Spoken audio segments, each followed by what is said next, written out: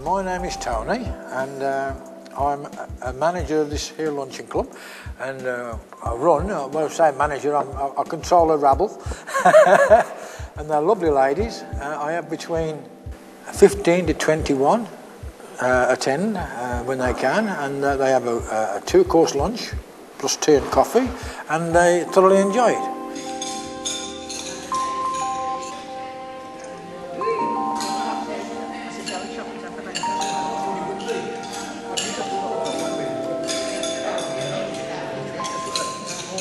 I think I'm doing a good job. I don't know. You have to ask my public if I'm doing a good job. But I try to make them happy and relax, and nothing's too much trouble.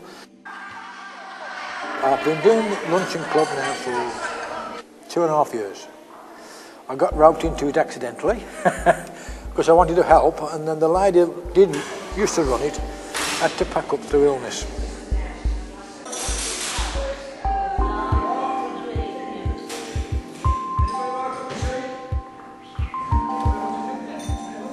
I take them out to a lunch occasionally during the year, and then I'll go on holiday with them for a day's outing to the seaside, which is all paid for through their contributions and efforts they make.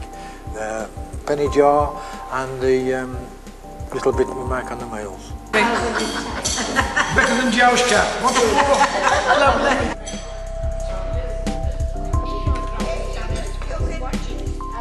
I have a good staff. I have Winnie Thomas, Shirley Williams and Olive Waller in the canteen helping me out to serve and distribute the meals and do all the washing up. And this club could not run without them. My friend is Shirley Williams and my name is Winnie Thomas. We're both with the WRBS. Shirley is very local. She only lives in the next street, and I come from Wollaston area. And we both enjoy helping out with the lunch club. Because it gives the older people, and we don't class ourselves as old, a little day out, or a few hours out, I should say, not a day out. And they enjoy their lunch, and we do the serving and the washing up afterwards, and we try to keep the place nice and clean and tidy. We like to come, I like to come on a Thursday to help out, you know, and I mean you get used to the old people coming to the luncheon club, and you sort of get to know everybody, and it's just like a nice happy group here on a Thursday. And of course we've got Tony. I mean, he keeps us in our place, but you know, he's very good at everything. He does all the best he can for us, so we all do. If everybody helps one another, like, you know, and we really enjoyed having him coming away. They help me enormously. I'm very proud of them as to know them as friends as well as helping me.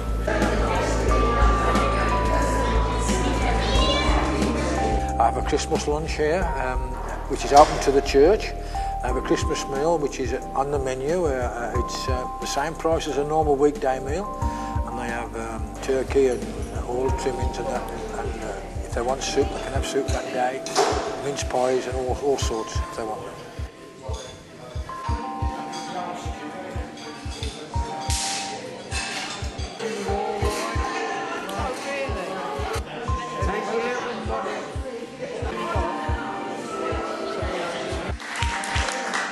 We've had a lovely meal, and also a big thank you to Winnie for her beautiful mince pies. Oh, yeah.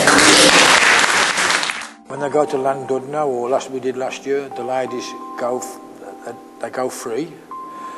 They pay a small charge towards the coach fare, not all of it, because we obviously our funds don't stretch to. It's got a limit on it.